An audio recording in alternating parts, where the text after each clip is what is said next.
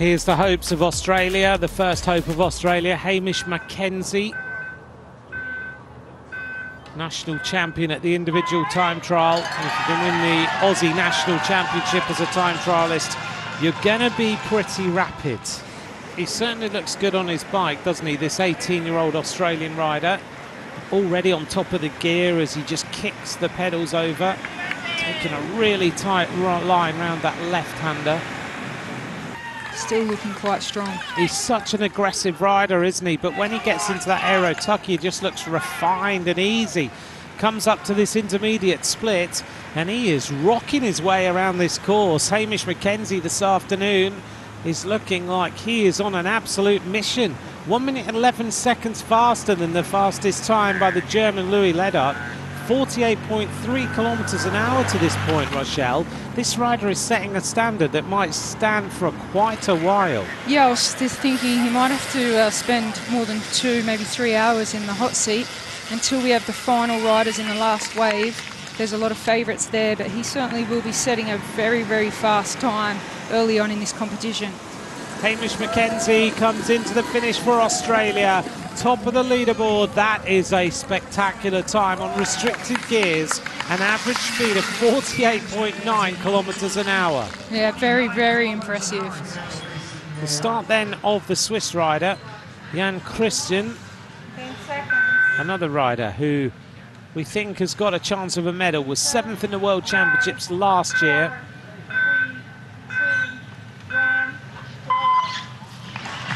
Steady start off the start ramp for Jan Christian. This is Romain Pajur, the Estonian rider. Seemed a bit steady over the top there, but actually is carrying a fair amount of speed. Emil Herzog about to get underway.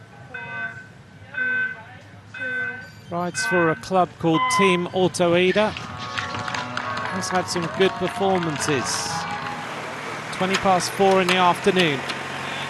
But it feels a little bit later than that. It feels a little bit chillier. Jan Christian almost at 9 minutes, clicking his way through the gears, looking for a little bit more momentum, a little bit more power through those pedals. And the big favourites now, Josh Tarling, the last rider to leave the starting ramp for Great Britain. Still pedalling furiously in that restricted gear. The German rider who started 4th from last. We'll still wait for the arrival now of the British rider. Here he is, the silver medalist last year. The time to beat is 9 minutes 4.54, and Tarling is the first rider under 9 minutes. And 9:44 under the time of Hamish Mackenzie. For the first time, the Australian's time is in danger. A lot more tense pace now for Hamish Mackenzie. Emil Herzog of Germany makes his way into the finish line. It looks like it's going to be second place for Emil Herzog. It is 14.26 seconds down. Herzog has ridden superbly. Tarling now downhill, chasing the rainbow bands, chasing riders in front of him. He's already caught Jens Verbrugge for 2 minutes. Look at Mackenzie. Is it going to be gold? Is it going to be silver? The silver medalist of last year, with Hamish Mackenzie watching him, is now firing his way into Wollongong. It's going to be on the line. Gold for Tarling. He does it 19 seconds. He pulls back the deficit he lost exactly. Tarling takes the rainbow bands. Silver last year, gold this year. Representing Great Britain, Joshua Tarling. His first world title.